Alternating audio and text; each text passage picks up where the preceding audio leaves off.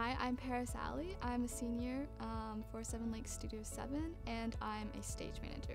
At Studio 7, a stage manager is basically in charge of calling all the cues for the day of the show, so calling every technical aspect that happens on stage. I enjoy just being able to see all the cool tech stuff that happens, especially if a light and sound cue happen at the same time. It can look really cool on stage.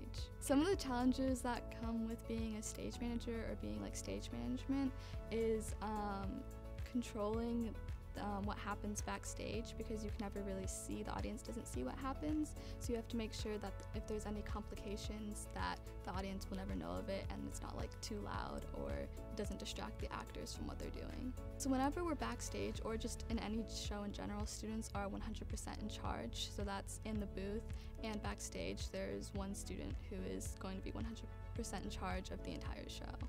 To be involved in Studio 7, you can be in either the tech class or not at all. It's completely up to your choice. It's just whether or not you choose to sign up, and you can sign up for whatever you want, whether or not you have experience.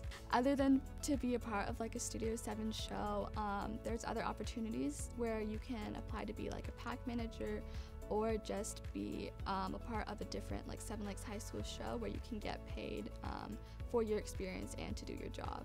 My favorite moment in Studio 7 would probably be during the Cinderella show when I was assistant stage manager and there was a complication with the clock backstage, and so I had to sneak on stage in the middle of the show and fix it, and it was just my one moment of fame, but I wasn't actually seen, so it was just really fun.